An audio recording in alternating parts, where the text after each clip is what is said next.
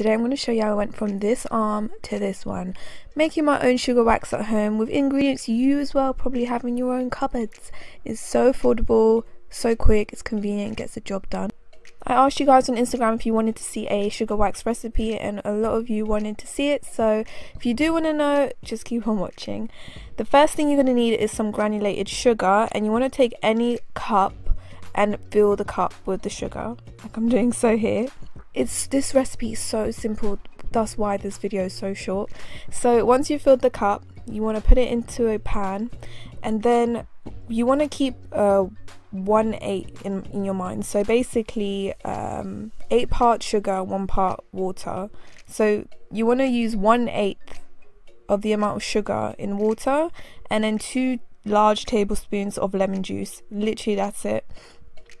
And you just want to put all of that in a bowl, mix it a bit, and put it on high heat for a bit, just until it starts bubbling up.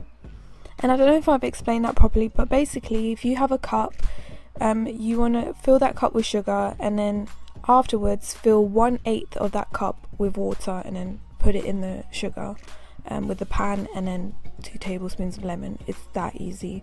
You really don't need anything else. And then the next thing is you need, which is so important, is a candy thermometer, which I got from Amazon. You want to wait till your sugar mixture goes to 260 Fahrenheit. Now before, every time I was making my sugar wax, it would mess up because I would always wing it and I wouldn't get the consistency right. But once you get it to 260 Fahrenheit, not Celsius, Fahrenheit, the consistency is perfect for hair removal. I always keep these empty Nutella jars in the kitchen, warm it up with some hot water, and then pour your sugar wax mixture in there, and you want to let it cool down. Please make sure it cools down. Once it has, it will go this dark brownish color. Then you want to have some of these these wax strips. What am I on about? I got these from Amazon, and these wooden spatula things again from Amazon. I will link everything in the info box for you guys. And this is the consistency you will have. And like I said, the candy thermometer is key. Like, it just helps you so much. I mainly do sugar waxing on places on my body where I haven't gotten laser hair removal yet. So places where I have, I shave, and places like my armpits, my arms, I shave my legs because I can't be arsed, and I've had laser hair removal there before.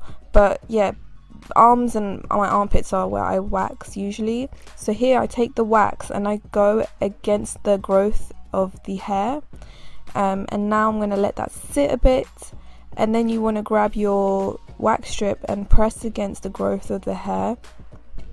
So the direction of the hair, you want to press against that, and then pull the wax strip in the direction of the hair growth. And I know not a lot of you agree with this because it's so different to normal waxing, but please do your research. This is how sugar waxing is done. It's just the opposite basically to normal waxing. So you apply the wax in the opposite direction of the hair growth, press the wax strip in the opposite direction of the hair growth, and then pull in the direction of the hair growth.